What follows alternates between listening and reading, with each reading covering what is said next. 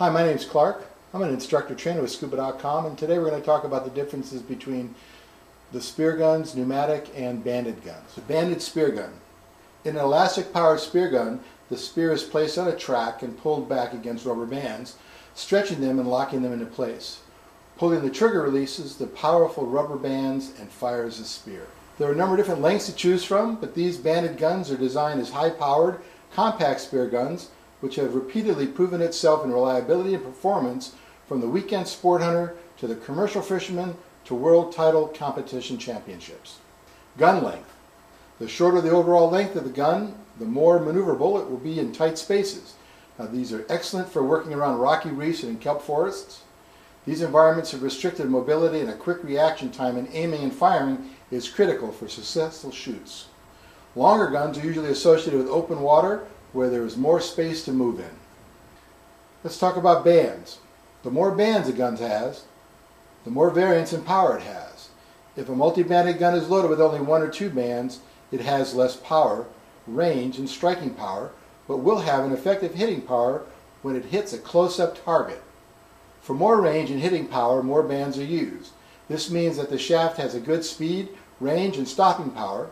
Shorter guns that have multiple bands are good for a variety of conditions. Now let's talk about pneumatic spear guns. The pneumatic spear gun has been around since the late 1950s, but its function still continues to be misunderstood by many today. It consists of an airtight chamber which houses a barrel, a piston, a trigger mechanism, and a shock-absorbing device. A small quantity of oil is present to lubricate all internal components. Some models feature a high-low pressure selection switch for fast and low shaft discharge speeds. Factory recommended operating pressure is usually at 325 psi. Pressure is fully adjustable by the user to adapt the gun to any style of spearfishing or conditions. The function of the pneumatic spear gun is to propel a steel shaft through the water quickly, accurately, and quietly with the use of compressed air. Because it is a sealed system and no air escapes, the spear gun has unlimited use as long as the gun is pressurized. This is accomplished by the use of an O-ring sealed piston which travels the length of the barrel. Air is pressurized in the reservoir through the filler valve by means of a hand pump.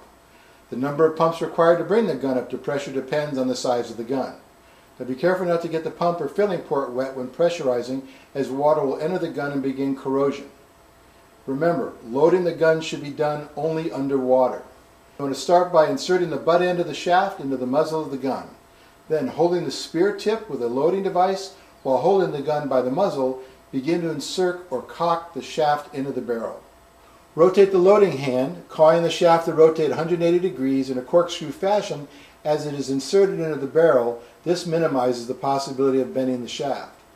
Continue loading until the shaft clicks into the loaded position, then place the safety switch on safe to prevent a misfire. If you have any questions about pneumatic or banded spear guns, or would like to purchase one, please call one of our certified dive instructors at 1-800-34-SCUBA.